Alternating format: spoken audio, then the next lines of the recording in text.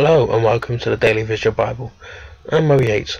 I'm feeling a little bit better today, so much so that I've been singing Christmas carols with some of my spiritual brothers and sisters in the local shopping centre. It reminded me that we are even closer to a very special time of year. Talking of which, shall we open door 15 of our Advent calendar?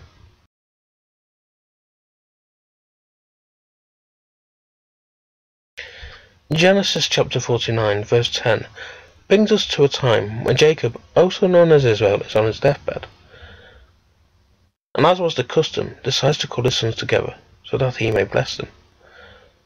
This is part of what he said to Judah. The sceptre will not depart from Judah, nor the ruler's staff from between his feet, until he comes to whom it belongs. To him will the obedience of the peoples be. It is Numbers chapter 30 today. Let's open God's word with prayer. Lord, I ask that as I read your word, that you reveal something new to me. I also ask that as people say and hear your word, they come to a better understanding of you. Amen. Numbers chapter 30.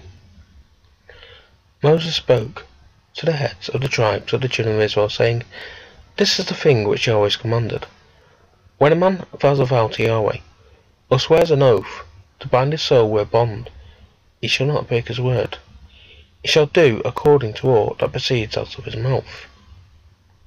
Also, when a woman vows a vow to Yahweh, and binds herself by a bond, being in her father's house, in her youth, and her father hears a vow, and a bond with which she has bound her soul, and her father holds his peace at her, and all her vows shall stand, and every bond with which she has bound her soul shall stand. Yet the father forbids her in the day that he hears. None of her vows or of her bonds with which she has bound her soul shall stand. Yahweh will forgive her, because her father has forbidden her.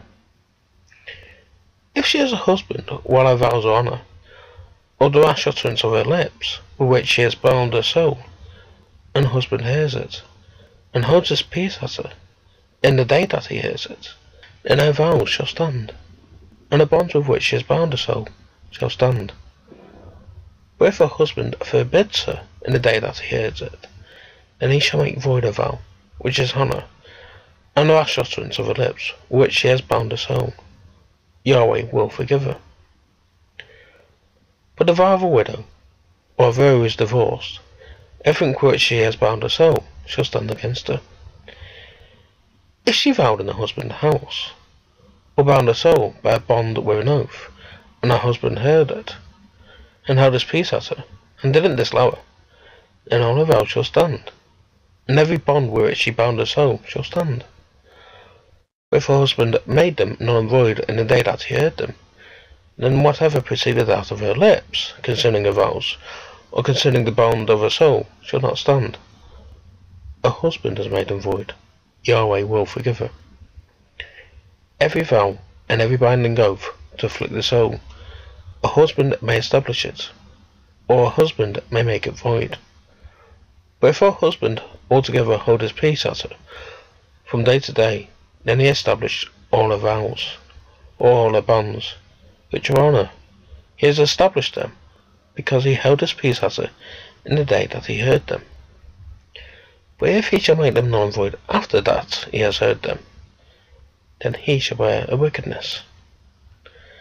These are the laws which Yahweh commanded Moses, between a man and his wife, between a father and his daughter, being in her youth in the father's house.